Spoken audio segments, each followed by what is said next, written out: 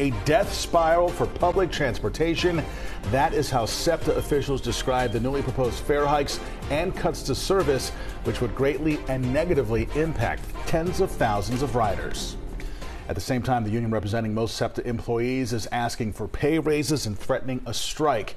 Good Tuesday afternoon. Thank you for joining us. I'm Siafa Lewis. And I'm Natasha Brown. SEPTA's proposal calls for historic fare increases. It will impact all modes of SEPTA transportation as well as all methods of payment.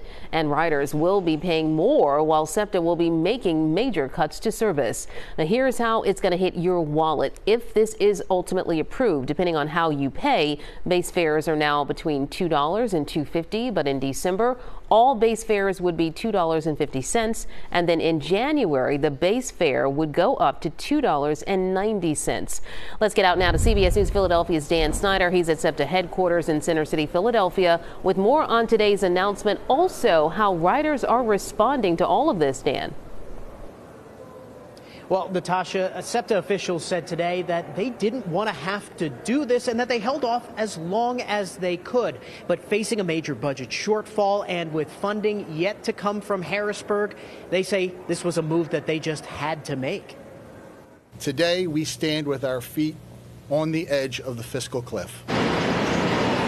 SEPTA leaders announcing what they called historically high rate increases on Tuesday. By the start of next year, the transit agency will increase fares by 29% across the board. On top of that, the authority is proposing 20% cuts to service. Dozens of routes will be eliminated, and those that remain would operate with significantly less frequency. While the fare hikes will not affect seniors who ride for free, SEPTA officials warned these changes could have a deeper impact, leading to what they call a death spiral for public transportation. Service cuts and fare increases resulting from fewer riders lead to more service cuts and more fare increases resulting in fewer riders, till ultimately public transit is no longer relevant. The fare hikes and service cuts stem from a $240 million budget shortfall.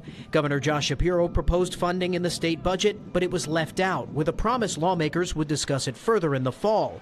But SEPTA leaders say those talks haven't gone anywhere. There's no more messages to be delivered. This is the result of not having a long-term funding solution. In a statement, a spokesperson for Governor Shapiro said, quote, "The governor believes it's past time for the Senate to send this funding to his desk to support mass transit all across the Commonwealth.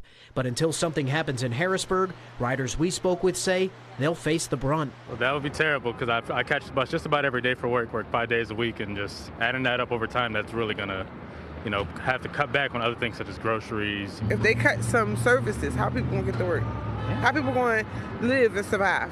Whenever you're going to cut back, you're going to have impacts. There's no doubt about it. SEPTA officials tell me they remain hopeful that some sort of funding will be worked out in Harrisburg. On those service cuts, SEPTA hopes to release a definitive plan by early next year. And the authority says it plans to hold a public hearing on those proposed service hikes in December. Dan Snyder, CBS News, Philadelphia.